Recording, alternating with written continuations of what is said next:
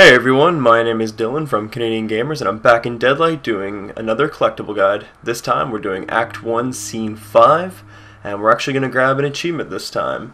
So as soon as you load up Scene 5 here, instead of continuing on to the right, you're actually going to turn right around and go left. You'll find this here fence boarded up. All you need to do is break the boards and crouch and walk underneath.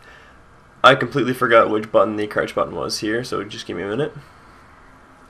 And as soon as you manage to get into the fence, just walk over to this body and press the X button to pick up your first collectible. This is a health expander and will get you the achievement What You Need, worth 15 gamer score. And there it is, bleep bloop. And it's first health expander. There's 3 in total, I believe, and 1 per act.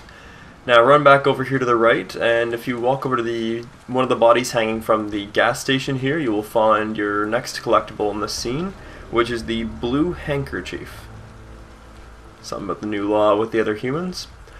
And for your last collectible in this scene, guys, it's right near the end of the scene actually. You'll come across the garage for working on cars.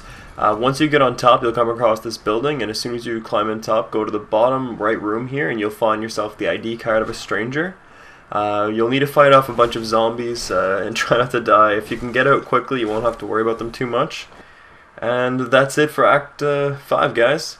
Or, sorry, Act 1, Scene 5, guys. I hope you've enjoyed the video. Please leave us a comment at the bottom, and don't forget to like and subscribe. Catch you guys later.